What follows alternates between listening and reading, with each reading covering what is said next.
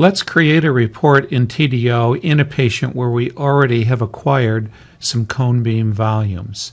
Simply go up to the Images, click on Images, and the image organizer will load.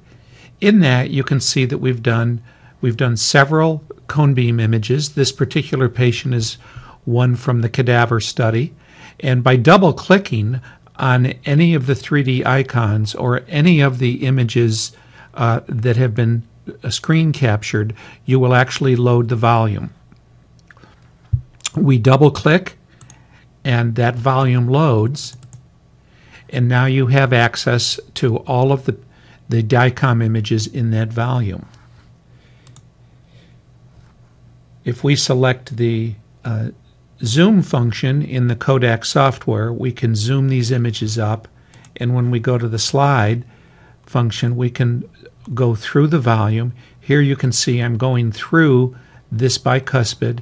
If I magnify that up, you can actually see the anatomy in this particular tooth. And I will want to have that in my report, so I will go to the slice that I want. I will come over here to the screen capture. I will click it. Now this particular view has been added into the TDO image organizer. Here it is right here. If I go back to the Kodak software and I select another image, let's say here I want to show this radiolucency that we have created in the cadaver.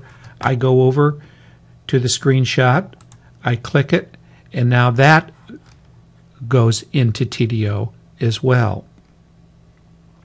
Then I would like to take these and maybe annotate them within TDO. I simply go up to main data, go into the draw page, single click there, go over to the right part of the draw page, single click again, and now I have both of these loaded into the draw page, and I can actually annotate them. Select the arrow, maybe the color that I want, and I draw my arrow there, and I come over here and I draw an arrow there. Maybe I want to annotate them with some text.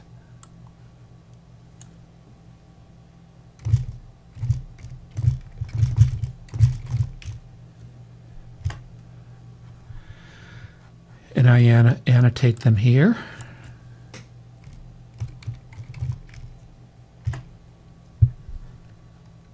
And then I save each of these.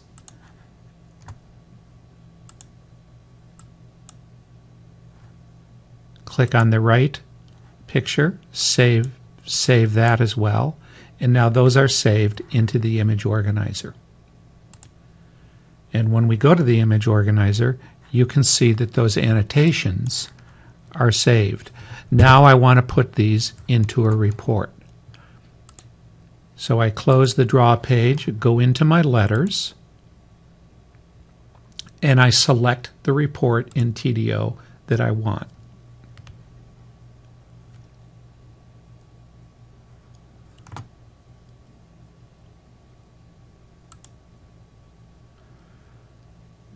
And that report loads. You can see we've scheduled this patient for next Monday. The findings from the multi-tooth info form are already populated into the form, and now I will want to include some of these pictures. So I simply go into TDO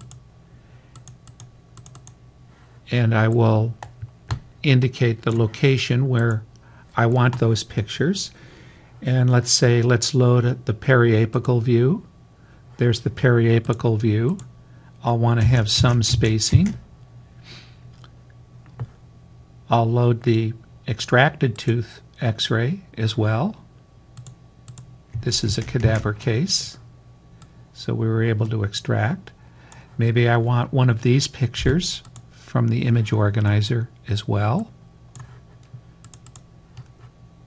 And then let's look at let's load some of the pictures that I annotated. There's one right there. And there's the second one right there. So these will be included in that report. And then I simply save or save send. If we want to send this to the doctor, we specify the email. If we want to fax it or print it, we do that as well. And then we save and send. I won't send this by email right now. I'll just save it. And that will create a PDF letter for me and a Word letter for me. And that is saved in the letter list.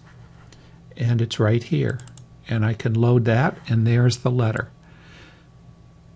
So this is a very, very efficient way to create a report using the image organizer and the cone beam functionality that's built in to TDO.